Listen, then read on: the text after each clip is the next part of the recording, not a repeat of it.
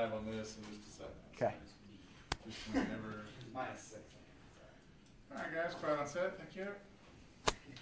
And roll. Okay. Hello, everyone. My name is Adam Bader. I am from John Zink Hammer Combustion here in Tulsa, Oklahoma.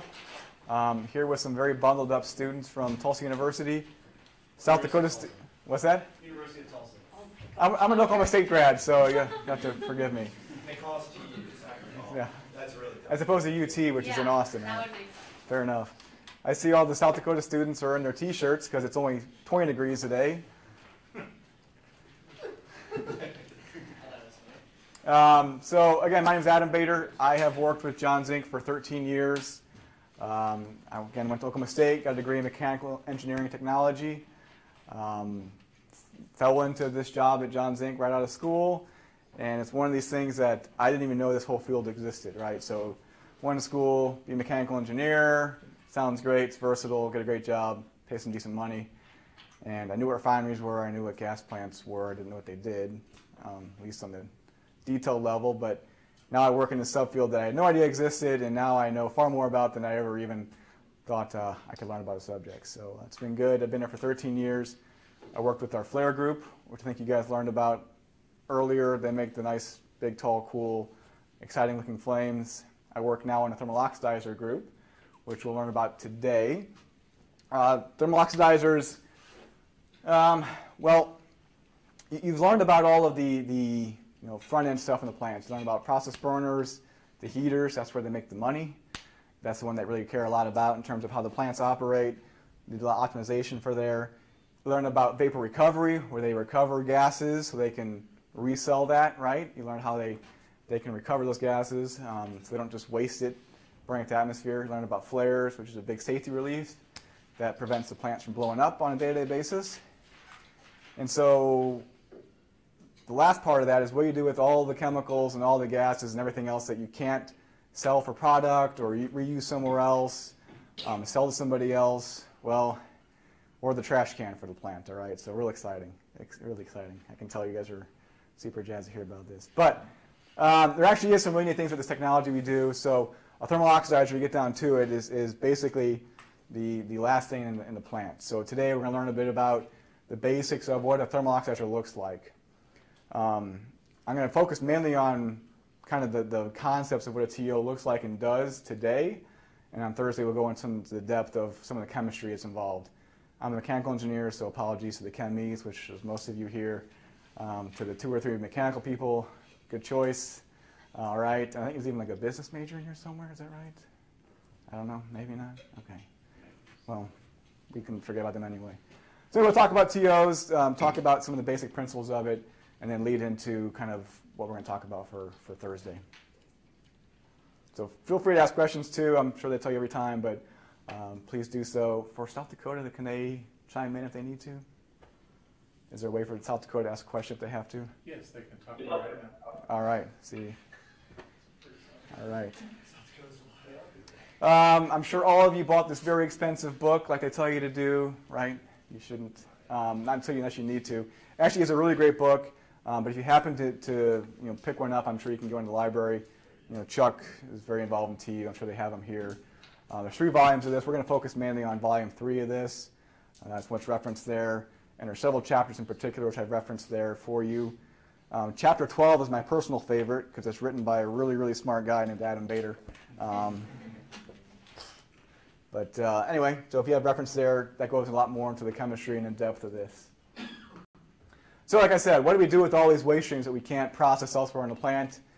Well, we incinerate it. And what does that mean? Basically, we're taking these chemicals that are usually pretty nasty things. These are chemicals that you can't really vent. You can't just put in a container and store somewhere because it's quote-unquote hazardous, which is typically a bad thing. And we have to figure a way to convert that into non-hazardous materials as best we can to either be vented to atmosphere or treat it further in a scrubbing system or something else like that. So typically the hydrocarbons, since that's what mostly refineries and petrochemical plants deal with. We have some here, benzenes, toluenes, xylenes. These are the nastiest of the nasties. Usually they're not quite this bad, but we're taking those and converting them into CO2, water vapor, some heat, and maybe some H2S, again, which we can then work with and some other capacities. So a lot of times we're either treating it to be used and cleaned up elsewhere, or we're just simply converting it to harmless gases that we can vent to atmosphere. We call it a TO, our thermal oxidizers. It can also be called an incinerator. That's probably the most generic name. Also, we're called afterburners, combustors. We sometimes call them enclosed ground flare, which is confusing because it's not a flare at all, or a furnace. Even a reaction chamber is a dozen different names. The most common ones are TO, thermal oxidizer, or incinerator. So why do we have it? Again, we're converting these gases, but on top of that, this is a pollution control device. So we have to have very, very strict levels of control for what we're converting. So in our cases, we're converting 99% plus of all the chemicals. So we call it DRE, destruction removal efficiency. You've probably heard that term a couple times before.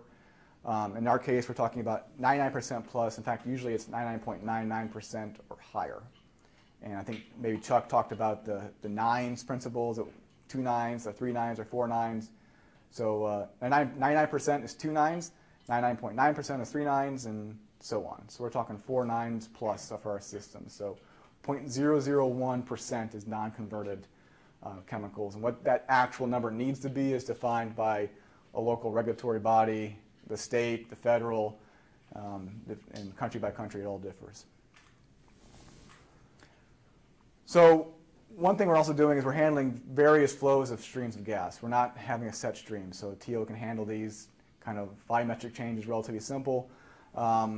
We can also handle wide ranges of different compositions. So we're giving, usually when we're designing a system, a list of 10, 12 different types of compositions, and those are their best guesses, and really it's anything in between. So it's almost an infinite number of composition changes of what's in this gas, full of 10, 20, 30 different different species of gases, and we have to make sure that our unit can handle all of these.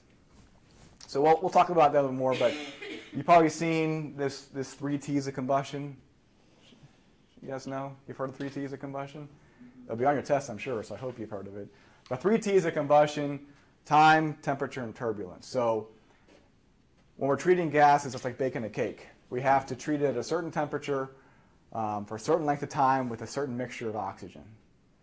Okay, you remember the combustion triangle? Do you guys remember that part? What's in the combustion triangle? Oh, making me think real hard. It's like air, ignition. Air, ignition source, yeah. And a fuel. There you go. You got it. So, we need to have enough air in our system to mix with these gases to get there. And again, like a cake, if you don't cook it at the right temperature, if it's too low, you're going to get a big puddle at the end. If you don't cook it long enough, same thing. Or if you cook it too long, you don't get a cake at all. You get a big burnt, crusty, whatever it is. So we have to cook it for the right amount of time, right amount of length and time, and then at the right temperature. Because if we don't, we get these products of incomplete combustion. So if we don't have the perfect mixture for the right amount of time, we won't have the right conversion for that 99% plus destruction removal efficiency. So when we're talking about a methane molecule, we're going to burn this, we're going to mix it with air. Ideally, we want 2 oxygen molecules for every piece of methane, and I'll give you CO2 and water vapor and some heat. If we don't have enough air, if we choke it, we're not going to get perfect H2O and CO2. We're going to get a little carbon monoxide, which is a greenhouse gas, and we don't want to do when we're measured on. So we're trying to prevent incomplete combustion when we're designing these systems. So when we're designing the length of the chamber, the temperature of the chamber, we're trying to make sure that we avoid the creation of these greenhouse gases or other off gases that are not permitted. So for most of our systems, when we're making a system, we're operating between 1200 degrees Fahrenheit and 2200 degrees Fahrenheit. So 1200, 2200. That's our general range.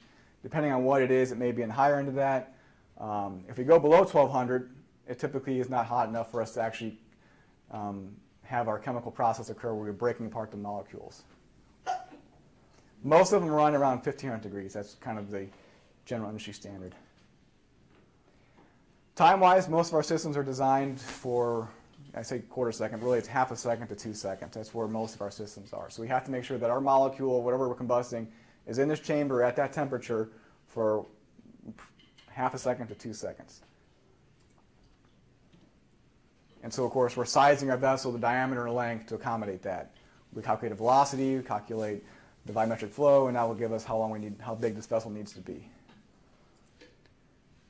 And then we need to have mixing, right? Time, temperature, turbulence. So we want we mix this gas with this air so that we have complete combustion across all the molecules. We don't want a slipstream down the middle that's burning and everything on the side doesn't burn right. We want to make sure we mix it up properly. So we like to have very turbulent flow. We don't want a straight shot. Typically we have mixing vanes that cause it to mix around just like your mixer when you're making a cake, right? We want to stir it all up, make sure everything touches that oxygen molecule. So a lot of times too, we'll also, when we're designing our systems, the way our burner ports that inject these wastes in, they come in at different angles, tangentially. We don't always like to put them straight in together because they need to stay in a laminar flow. We want to have this mixed together. So there's several subsets of thermal oxidizers. What again we call incinerator, the top one here. We also have what we call a catalytic thermal oxidizer, which I'll talk a little bit about later, and then a regenerative thermal oxidizer, an RTO. They all achieve the same thing, but they kind of get there in different ways. Primarily, we're going to focus on the direct flame because those are the big exciting ones. That's what most of the industry does for we're talking in refineries. The catalytic and regenerative types, they are very useful technologies. Actually, can save you time and money on your resources, but typically they're a little more boutique or smaller units. But we'll talk about them anyway. But for now, I'll talk about direct flame. These are the ones that John Zink typically deals with. These are the ones you're going to see at the Holly Frontier facility across the way. You won't know you're looking at them, but you'll see the stack that's associated with it here. But this is what it looks like. It's a little burner where we have fuel and air coming into. We'll have a combustion chamber. That's this big section. That's the biggest part of the system here. And then somewhere in there, we'll either have the waste come in with the burner, or in this case, we're showing coming in the chamber. We'll burn in this, and then we'll come out the stack. We don't want to have it just come straight out here because how hot is this? It's like 1,000 degrees, 2,000 degrees. So we can't just shoot it out into the atmosphere. We got to stick it up in the air so we can have dispersion of whatever's left in there, and also it's very, very hot. So we got to be careful of that. That's a very basic thermal oxidizer. Fuel, air, waste, and we burn up in this big chamber, and out the stack it goes. Skip over this. So it's more complicated than that, though. That's just the real basic section. But here's what a more typical TO looks like. We'll have a burner, which actually is comprised of typically a fuel lance down the middle that's injecting your fuel. It'll have a pilot, like your hot water heater. It's got a pilot on it to light that natural gas so you heat your water. We have to have something to light that main fuel gas. And they'll mix together with our waste and air. We have to have air come in there either by a blower, we'll have a blower shooting air in, or we have a damper that you can open up to let air in. All that mixes and creates a fire and then comes out into this chamber. This chamber is very hot, right? We're talking 2,000 degrees. We can't just put steel in there. We'll melt the system. People have tried it. It doesn't work. So we line it with refractory. Refractory is like concrete. There's different types, but we have brick refractory or a castable refractory or even just blanket refractory. The refractory just acts basically as an insulating layer to protect the steel. So that refractory can take usually between 2,000 and 3,000 degrees Fahrenheit of temperature. There's a lot of different types of that. There's a whole field of engineering focused just on material selection for refractory. It's really interesting stuff. It's a whole subset that you get into, but that is a critical aspect for our systems because it's probably the most expensive aspect of our system when you get down to the cost. The shell out here, this is made typically of steel, typically a carbon steel. Sometimes we'll go stainless steel. It just depends. In this case, we have our combustion chamber is integrated into our stack, and so we'll actually burn it here and come straight out the top and exit out there. A lot of times we have these what we call platforms, ladders and platforms on this so that you have access to the system. Many times we have measuring devices on this, instrumentation devices on this to measure the temperatures, measures the emissions coming out of it, so you have to have access to those. So here's what a real vertical thermal oxidizer looks like. It doesn't really look like much, it just looks like a big steel can. But this is that burner we're talking about. This would be our combustion chamber and integrated stack and our ladders and platforms which you can get up there. This one actually has the This blue box there is a louver. That's where they can open up a damper to allow air into the vessel. So sometimes it's automatically controlled, sometimes it's manually controlled. Just depends on how complex that is. Yes, sir? Do you ever recycle the heat? Do we ever recycle the heat? So yes, and we'll talk about that. That's a good question, though. So recycling heat, I mean, you're using all this fuel gas to make all this heat. It's kind of silly to let it go out the stack. So we do, in some cases, recycle the heat. So we'll talk about that a little bit later. So this is a vertical thermal oxidizer. We also have it in a horizontal position. So basically it's the same thing, we're just turning it on its side, so it's coming along the ground here, right? So we just have a burner firing horizontally, but we still have to come out of stack, right? Because we still have to get rid of that heat and disperse those particles somewhere in the atmosphere. Does anybody know why you would prefer a vertical or horizontal or vice versa? Can any of you think of an advantage to having a vertical system versus a horizontal system? Yeah, footprint's one. Absolutely. If you have a vertical system, you don't have to have this whole land area taken up for this system. What's a downside, though, of having a vertical system? Shoots the heat straight up and out. I mean, you're shooting heat up straight up now. It's not necessarily a downside per se. Because they're both going to have the heat coming out of the stack, right? Probably a little more capital cost in the system, though, because you have a whole separate structure just to get there, whereas it's integrated before. But there's a downside to vertical systems. So if you have this versus this, what's one of the downsides you could think of? Do they have to be a lot taller?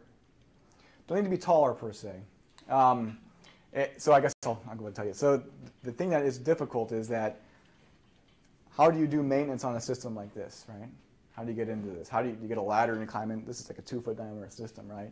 Hard to do maintenance on these systems. So the footprint's less, but it's a lot easier to get in here and do work when it's at grade versus trying to climb a ladder or get a man lift or a cherry picker. So there's different things you got to consider. There's pros and cons to each of those. Less cost, less footprint, easier maintenance, but higher cost. You got to decide which is more important to you. So like I said, here, this is actually a picture of our Johns Inc. Test Center. You can't really tell right here, but here is the horizontal TO, and it comes out the stack here.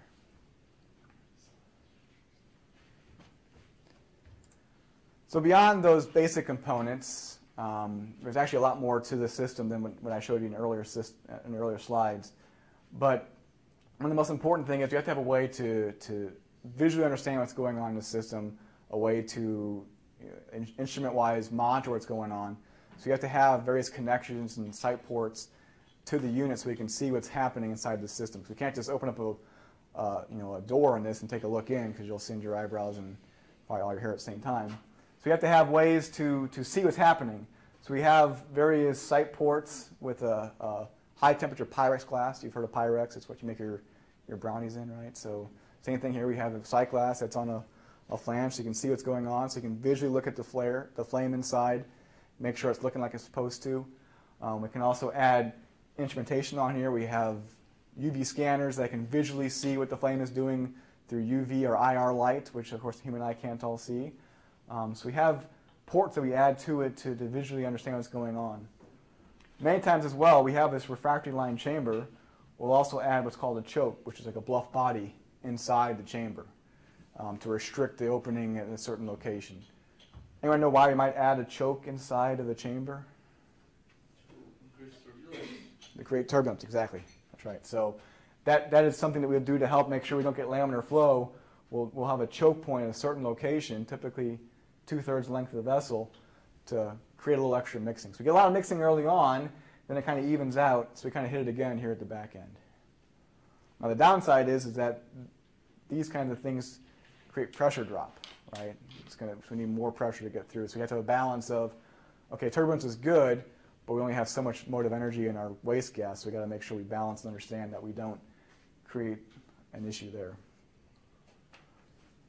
So here's a close-up of our test center. You can see here these are these nozzles we're adding to the system. These are actually glasses that you can see through, and you got these little gates on here. You can lift up this gate and see through. So that helps you understand. You can see what's happening, because otherwise you're just kind of flying blind. So we have to add this so at least the operators of this equipment have some idea what's happening in the system. So I talked about refractory. That's what's inside the system. here's a couple shots. This one's actually in operation. It's glowing cherry red. This brick's probably 2,000 degrees Fahrenheit here. It's pretty hot.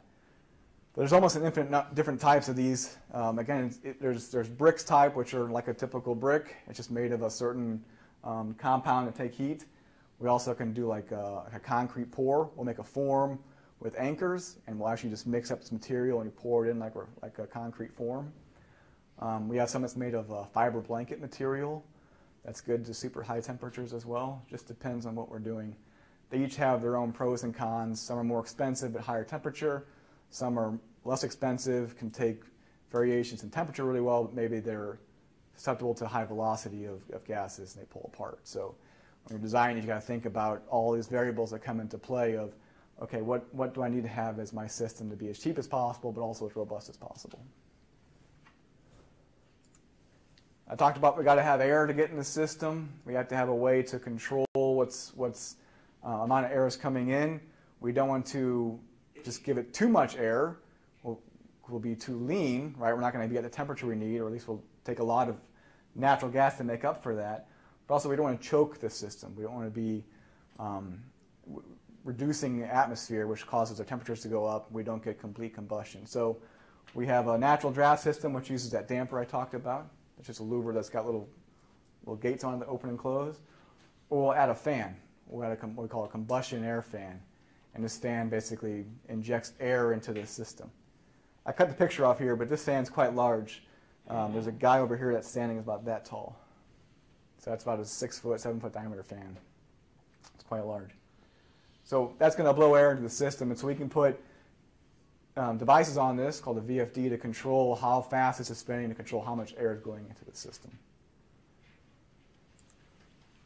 So I talked about how we have to vertically disperse our waste gases, right? We have to get these into the atmosphere. So to accommodate that, we can build a stack. There's various types of stacks. We have a self-supported, we call, which basically makes the shell so thick it can stand up by itself. Maybe we'll make a derrick supported, which is basically be a thinner material, and they'll add all these angles around to hold it up with a structure, or a guy wire supported, which are kind of like these telephone things you've seen before. They actually hold it down with these very high-tensioned guy wires. Same like bridges, same principle there. So we have different ways to do it. Again, there's different types of cost benefits to each of these that you're also looking at when you're designing these systems.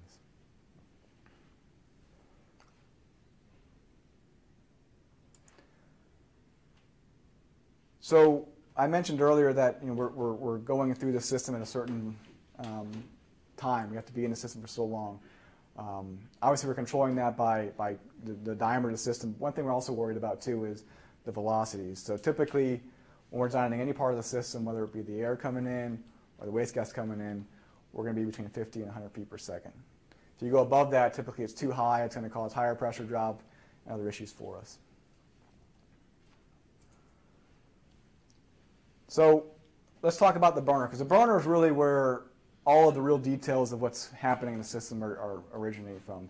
This is the type of burner we use to define what the maximum emission level is going to be for the system.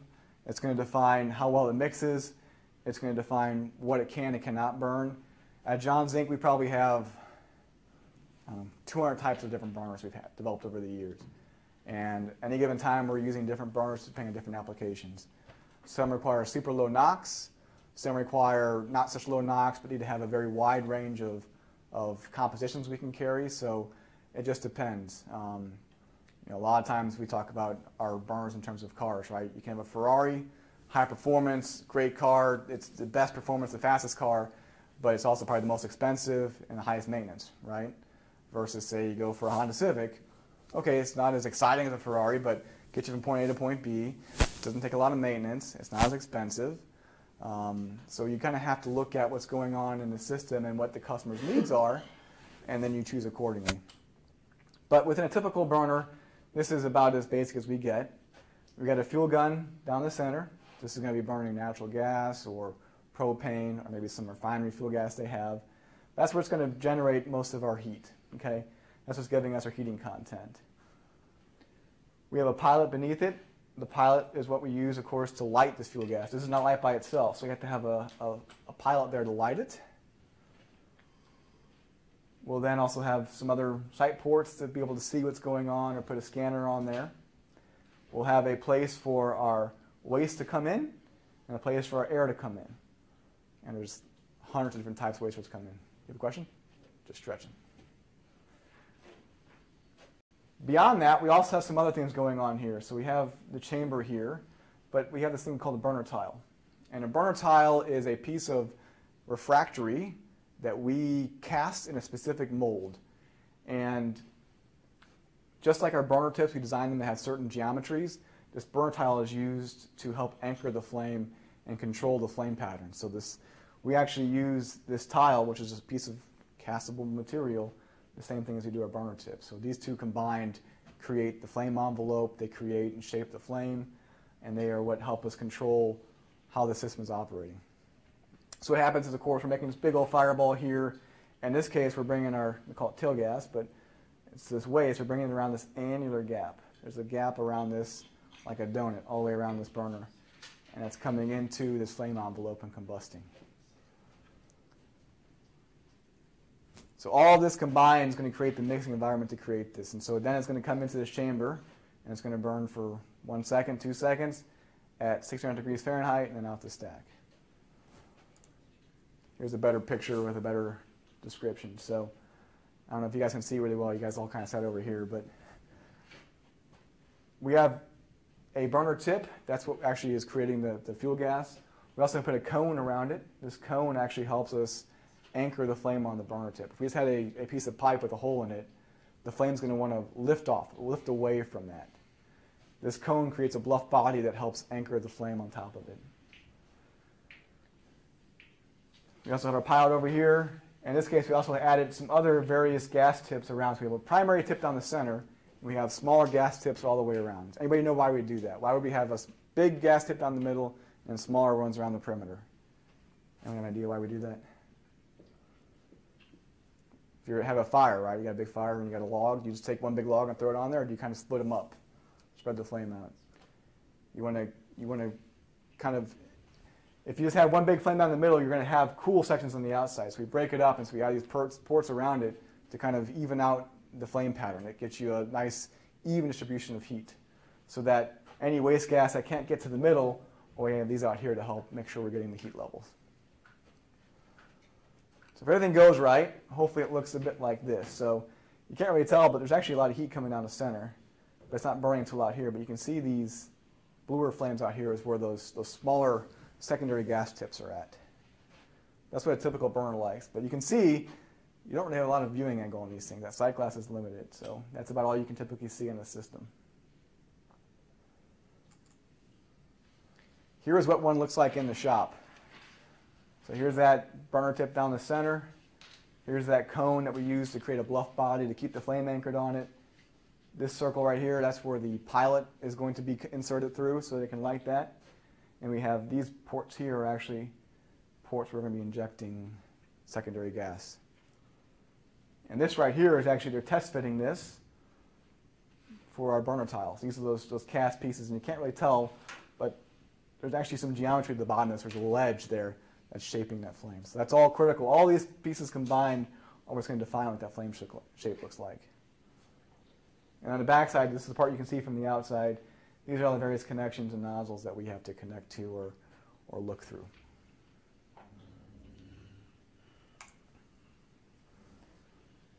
So here's kind of the 3D animation.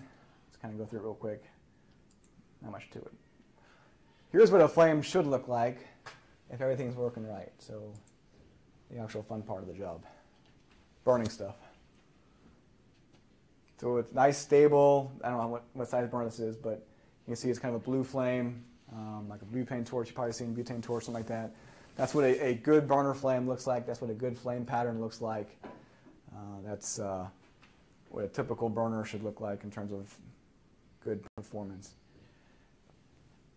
Now, not all burners look like that. Here is that same burner, but purposely made wrong. You see that flame? It makes a cool looking flame. It's burning stuff.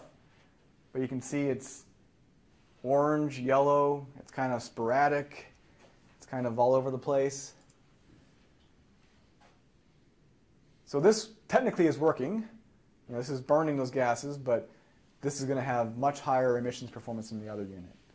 And being that ours is a pollution control device, do you think a customer will be happy if their flame doesn't look like this when it's supposed to? No. So what do you think happens if they don't meet their performance? If our flame doesn't look like it's supposed to, it looks like this, what do you think is going to happen to our customer in the field when they're operating this? You get fined. And get fined, right.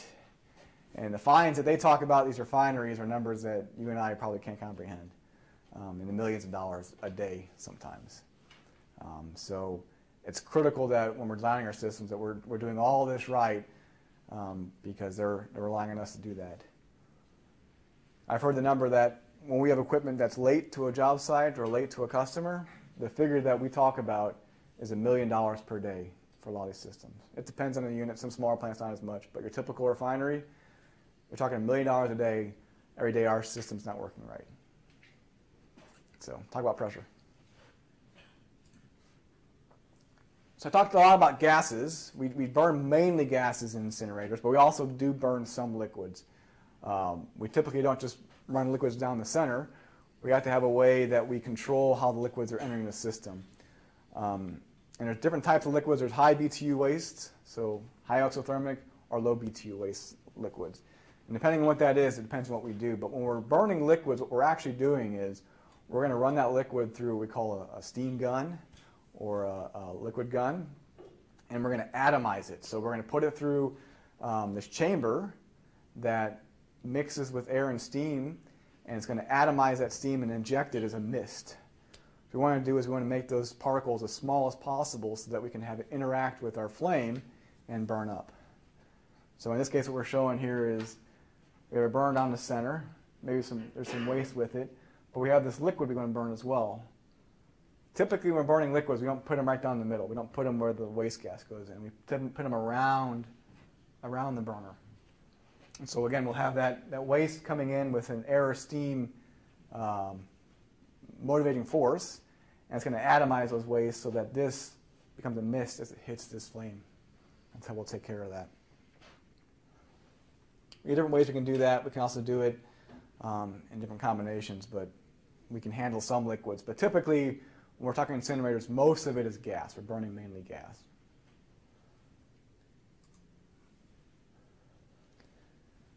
So I briefly touched on this, the pilot, earlier. The pilot's the part that lights the main burner here.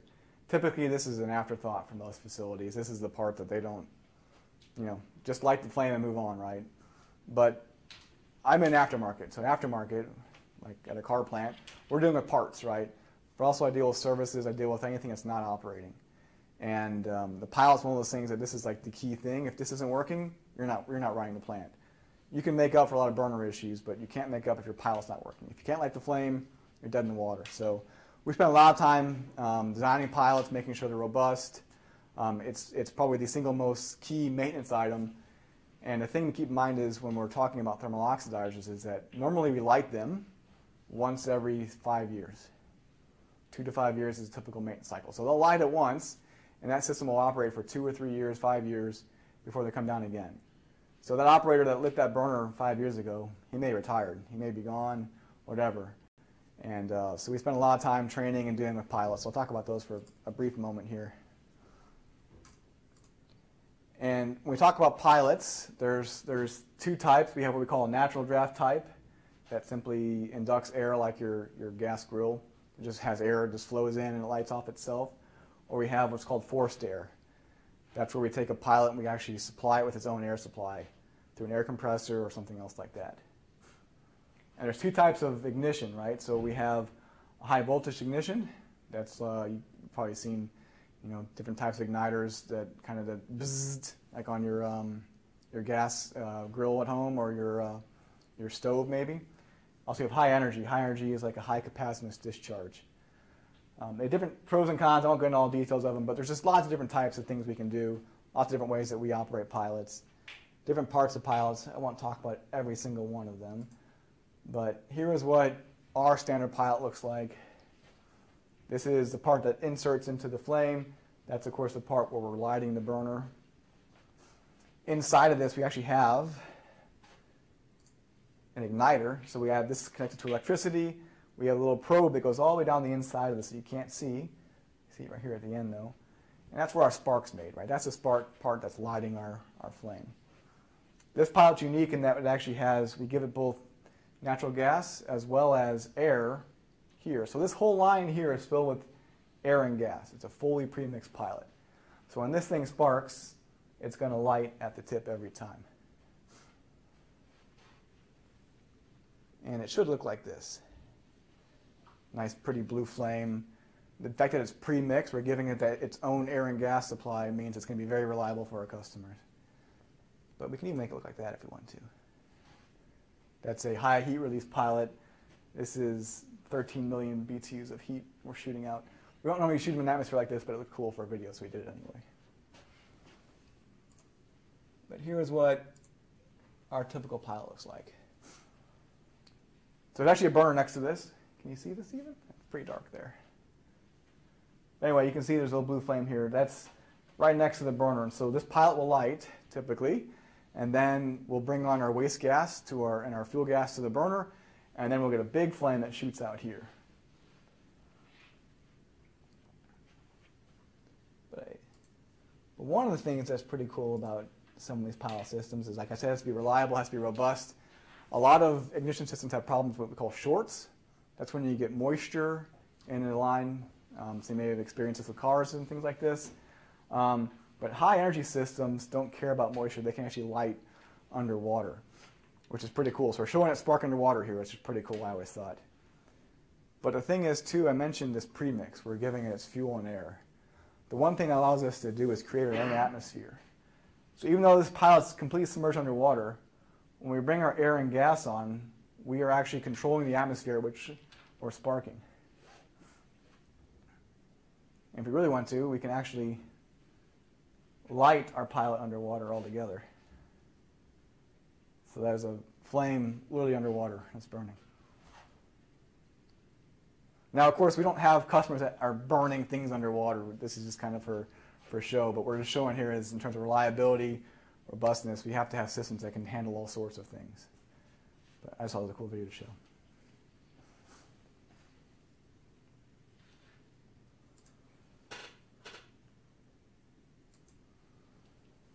So we talked about the basic thermal oxidizer. We went through all this. This is our burner, fuel and air, waste coming into a chamber with refractory, some instrumentation, some side ports coming out of stack. One of you was smart enough to think about, hey, what about all that heat? Gentleman here, right? So we have all this heat. So we're burning fuel and making heat. All that just goes out the stack. We're just really just wasting it. It's going nowhere, right? So in a lot of applications, we'll actually take the heat that we're generating and we'll reuse that in similar application. Okay, either maybe we're going to preheat some other oil they have that they have to take the heat up somewhere else that saves them a burner, or they want to preheat something. Sometimes we even preheat our own waste, right? So in this case, we have our burner, it's firing flames, it's coming through a heat exchanger, probably with fire tubes, and we won't have it won't mix here, it's for show, but we'll actually have one section of this will be for the heat, and one section will be for our waste. And we'll have a metal barrier between the two where we're actually having heat exchange between the two. So relatively cool waste coming in to a hot flame. We're going to preheat this waste with this heat, and then here's where it actually comes in the system.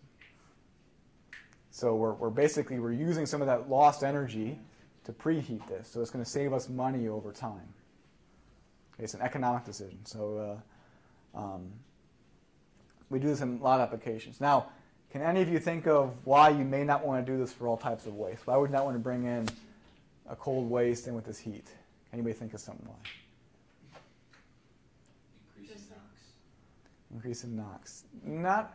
Not specifically NOx. That probably wouldn't impact us much here. We can control that. Just like a change in temperature. Change in temperature, right. So some of our wastes, I showed you earlier, it's nasty stuff, right? It's materials that if they condense, it's going to eat through almost any material we have. So it can be a maintenance issue. If we get a cold material here that condenses, or if it doesn't properly coat those materials, we get a hole somewhere in here over time, because we're still talking very high temperatures. It can be a maintenance issue for us.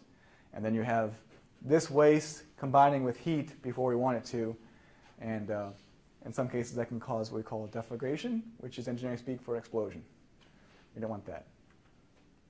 But if we know what it is, we design materials properly, we can make this work.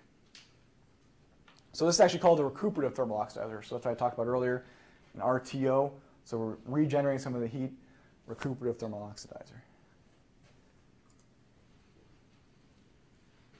So again, it can actually help you control lower fuel use. We actually get slightly higher destruction efficiency through a recuperative system because we're able to preheat it, actually get to our combustion point much faster than typical unit.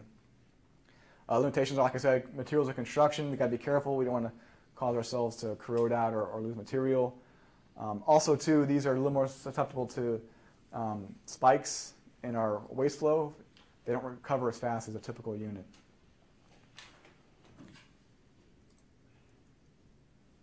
Another unit I talked about, what we call a catalytic thermal oxidizer. Okay, catalytic thermal oxidizer. So it's similar to a recuperative system. We've got a burner, and we're bringing our waste in here, and it's going to get hot before we come in. But here we have a catalyst. Does anybody know what a catalyst actually is? Do you guys? Speeds up reaction, right? Some kind of material that doesn't actually physically change the material. It's something that it reacts with and allows you to create a different reaction or at least lower temperatures. So in this case, we have several types of catalysts that we use that allow us to actually do most of our chemical conversions at much lower temperatures. So typically we're at 1500 degrees Fahrenheit. Most of these are between 300 to 600 degrees Fahrenheit. And so you can think that saves a lot on your cost of fuel gas throughout the course of the system. So this is typically done when we're trying to save money on utilities. So again, lower temperatures, so you get lower fuel use, still gets good DRE. Can anybody think of some limitations? I got them on here, but can any of you think of why these limitations are there? Catalyst life, for one, right? Higher maintenance. So that catalyst gets used up. We use up what chemical properties creates that conversion. So you got to shut the unit down and replace that catalyst every 3 to 6 months, maybe a year. It just depends on how much you're using it.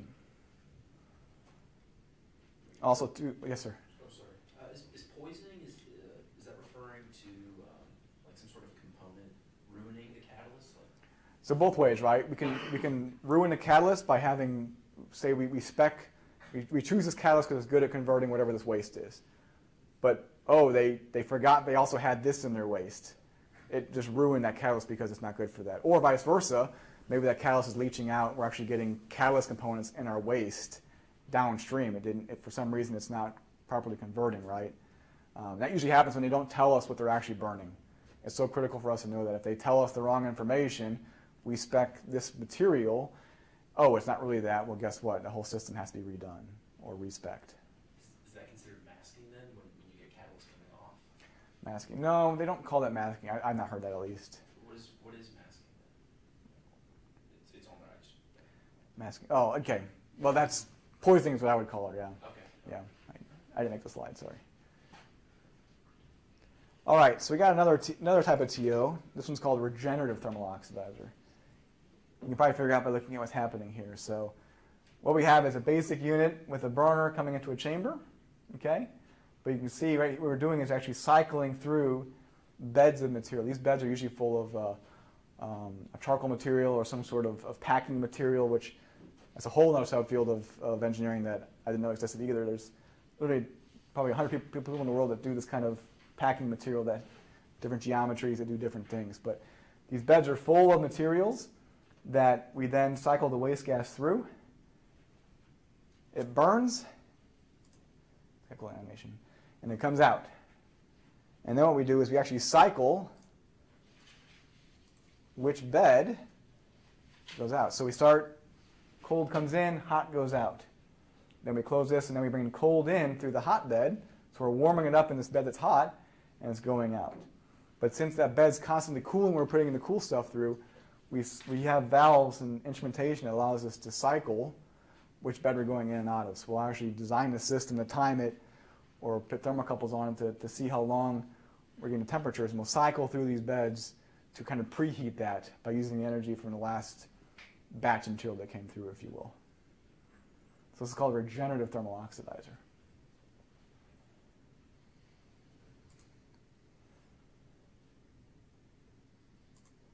So these systems generally have good destruction efficiency. Like the other ones, they have lower fuel use since you're using the energy from the last part of your combustion process to preheat the new materials. Typically they have very low NOx, which is great, but they're limited in that we have to have the controls that operate these beds, right? The controls are expensive and complicated. Also we have these beds like in the catalyst system that are full of materials that have to be replaced or maintained in some capacity, so that may be a limiting factor. Typically for a lot of our systems, the catalyst and this regenerative type, those are the smaller systems. Those are for smaller boutique plants or boutique applications, at least compared to what we do. They typically cannot handle the volumes of flows that the big chemical companies have. But they are relatively prevalent in the industry. A lot of, to talk about refineries and chemical plants, but a lot of the applications are actually like at the Bayers or DuPonts of the world where they're making paints, or Harley-Davidson where they're actually painting their motorcycles or car companies. They typically have incinerators on the back end of those plants because of all these fumes coming off they have to burn. So a lot of those applications use these kind of regenerative type or recuperative type because they're smaller volumes than, say, an ExxonMobil that's making thousands and thousands and thousands of gallons of gas every hour. So beyond recuperative TOs, we actually can use our heat in other applications. So in a lot of our units, we actually will have other types of heat recovery on it. And the most common one is adding a boiler. So like we talked about, right? We have all this heat. So why don't we generate steam? Steam is typically in most plants is a valuable resource. They use steam for lots of things, whether it be for heating up parts of the plant, heating up their piping. Then needs to preheat portions of their chemicals they're using. Most of them use it even for parts of their instrumentation and cleaning supply items. So we actually will add a boiler that's just full of water, and we'll use this heat to create our steam in the application that we have. So many plants, it's simply an economic decision. So in most applications, we're talking a payoff of 2 years or less for this. So it's usually a no-brainer for most of our customers. They have to have the thermal oxidizer. Well, we're going to waste the fuel. We've got to burn the fuel to at least make up for what we can. So they add this on. So I guess before I go to the next slide, do any of you guys know the 3 major types of heat transfer? Convection. Right, you guys are on it. So, see, I knew you guys were all smart college students at University of Tulsa, right? So, you guys already knew these: conduction, convection, and radiation. Did they take you guys to the John Zink Test Center? Yes. You guys did the flare test? Did they take you out back to this flare test? Yeah. Some of you, yes? Okay. They did not start the flares. They didn't start the flare for you? Okay. We saw. Well, talk about radiation. I think radiation is one of these things that I didn't fully grasp when I was younger and was at John Zink. I always thought radiation was kind of, it's far away, it can't be that much heat. You're going to get way more from convection or conduction, which is mostly true. But when we're talking our flares that are 200-foot long flames coming off, we actually will have on the ground where you can kind of go stand and see it at a safe distance. But it's so hot, these long flames, that even standing 100 yards away, just looking at it for 10 seconds, it's like being 2 feet from a bonfire. It's so hot, it's you have to turn away. But it's amazing that you can see this big long flame. It's so hot, even just a sheet of paper you put in front of you, that little barrier can actually stop almost all the heat from radiation. It's really interesting. It doesn't take much actual volume or mass to block it, just any small physical barrier to stop it. So obviously within this system, we have all 3 types are present in most of our applications that we have in terms of heat and how it can transfer. So we use all that to come up with various types of heat recovery. So I'll talk a little bit about boilers and heat exchangers because they are a very critical part of what we do. John Zink actually has a whole division that does just boiler burners. They build burners that are 4 boiler systems. So in this building right here, I'm sure there's a boiler, or somewhere connected to this, there's a boiler that's making all the hot water that's going through this plant. So we have a whole division, John, that focuses on that. But aren't any of you familiar with boilers? Have any of you actually seen one or done any engineering on them? The mechanical team may have in thermodynamics? No? All you chemies are busy doing your molecules and all that stuff. But within boilers, we have 2 main types. We have a fire tube type and a water tube type. And it took me a few years to figure it out, but once I realized how dumb I was, a fire tube means we have fire going down a tube. Okay, so we have this big vessel that's full of typically hundreds of tubes, and tubes are about that big around. And in a fire tube, we have what we call a tube sheet. That's basically just a wall where all these tubes protrude from.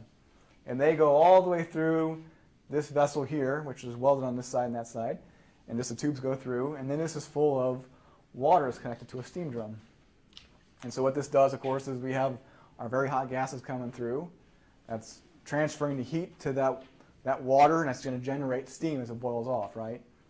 So this is a fire tube boiler, and so then this will take that steam and they'll pipe it up accordingly so they can take off, the steam and then refill with water as it generates this process. This does not impact any of our incineration goals, right? By the time we hit this fire tube boiler, we've already done most of our conversion of our thermal oxidizing process.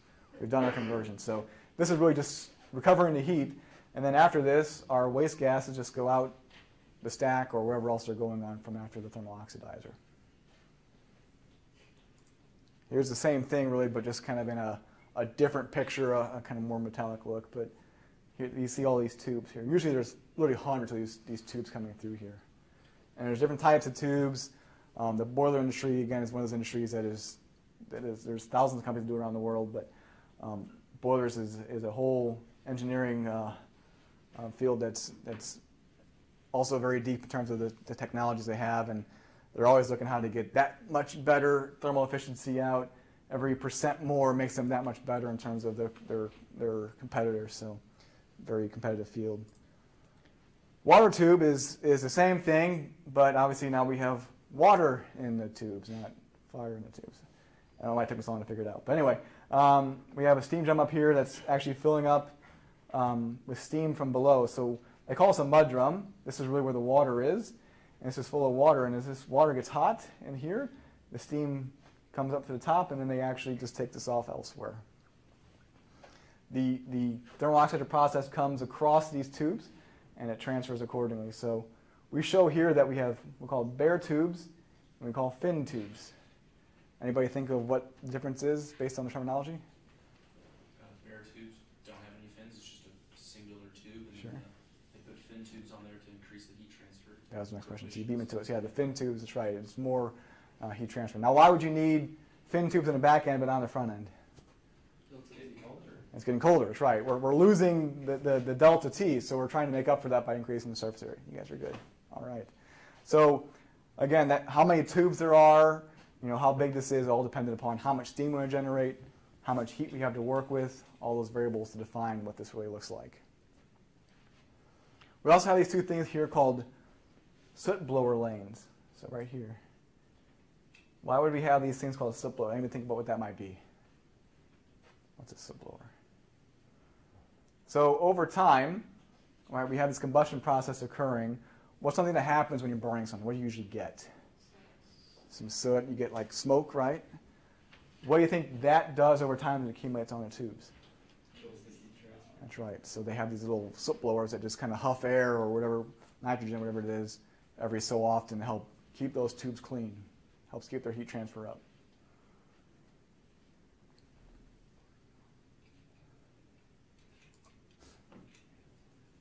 So when we're talking about TOs, I talked about some of the things we need to know from our customers. There's a lot of chemical properties that really impact what our system is designed for. So we need to know, is it exothermic or endothermic? We need to understand, is this a variable flow rate? Is it very steady? What are your permanent limits? What about other limitations for operation? So some customers have requirements for us, and we're designing a system and must operate for 3 years without maintenance. must operate for 5 years without maintenance. Some of them even say it's a batch process that runs once a week for 3 hours, but it has to warm up and cool down in this time frame. So they need to define all these things for us to know what we're doing. These are not things that are on the shelf. Every one of these units that we build at Johns Inc. is custom to that one customer and what they do, what they specifically need. There are some off-the-shelf people that they have, okay, here's your size 2-inch burner, here's your 3-inch burner. It just depends. Yes, sir. Do you ever have a design that you did previously that just fits the specs perfectly? That you're just like, So- done as soon as they come to you? South Dakota, he asked, do we ever have a system that matches one exactly before that we did? We can just kind of take that and do it again. Sometimes we can get awfully close, but it's never perfect, okay? There's always something they want a little different, but we do use a lot of kind of go-bys, if you will, right? You guys, your homework, right? You're doing an exam or something like that. You're going to look at previous things you've done to learn from and kind of redo the same thing. We do the same thing. It saves us time and money. But we got to be careful because if it's not exactly the same, we're going to get bit and we're going to have to pay a lot of money to fix it in the field. So one thing you learn too, you don't learn this in school, but outside, it's for us about half as cheap for us to fix something in our fabricator or our shop than it is in the field. Everything's twice as expensive in the field to fix. So we have a lot of motivation to get it right the first time. And again, what are the needs they have? Do they need steam? Maybe they don't need steam. Maybe they want something else. Maybe they're going to preheat that waste gas. And what's interesting too is that different customers have different things they value. In the U.S., natural gas is really, really cheap. In China and Asia, natural gas is expensive. In some places, water is expensive, right? In the U.S., water is clean, it's readily available. What about in Puerto Rico, right? I mean, they're next to the ocean, but you can't use ocean water for all these applications. So water for them is probably more expensive than natural gas. So there's a lot of things that people value differently that we're utilizing. But at a minimum, these are the things that we need to know at a minimum to begin designing our system. So what are you burning? Okay. How much of it are you burning? What are your emission limits? And that could be from local or federal. Within the U.S., it's both state by state and federally. Places like China, of course, it's a lot mandated by the government. It just depends. And again, what are your mechanical requirements? So what are your utilities available? Is it 120 volt, 220 volt, 320 volt? What's your electrical requirements? What other items you have available for us? So all this information would be helpful for us to design a system for what they need. So once we have this, we can go in and figure out what's the size, what's the height, what's our optimum recommendation. And then we go through 6 to 8 months of iterations of drawing and working with the customer. Okay, here's what we got. They come back and say, well, no, that's not quite right. I'd like to have this equipment do this, or I need to avoid this other piece of equipment that's in this spot already, so we'll build around that, things like that. So it takes, typically for us to do a whole ground-up system is about 8 to 12 months. We can do it faster than that if we have to, but typical 8 to 12 months. So wrapping up a little bit here. So we talked about thermal oxidizers, how we design these, what the general principles are. Talked about those 3 T's of combustion. What are the 3 T's? Time, temperature. Talked about what we need to know for our design principles and some various configurations. So this is all high level, right? So I've given you the 101, the Cliff Notes version of thermal oxidizers. On Thursday, we'll talk a little more about specifics. So how do we get low NOx? How do we take care of certain compounds? I showed you some hydrochlorides. I showed you H2S earlier on. How do we burn these sulfur compounds so we get things that we can burn and breathe afterwards or treat afterwards? So I'll show you a little more details then. It may be twice as boring, it may be twice as interesting, I don't really know, but hopefully this was helpful for you guys to get an idea of what is this thing I never heard of before, and never even probably see again in my life, but I hope that you guys can at least see what's a real field that you guys can get into after you've been here for 4 or 5, maybe 6 years for some of you. It just depends. But I really appreciate your time. Any questions about Johns Inc. or thermal oxidizers that you have? I might check. South Dakota, any questions there on your side? Getting some head shakes. Okay, well, I appreciate your time, guys, and I'll catch you on Thursday.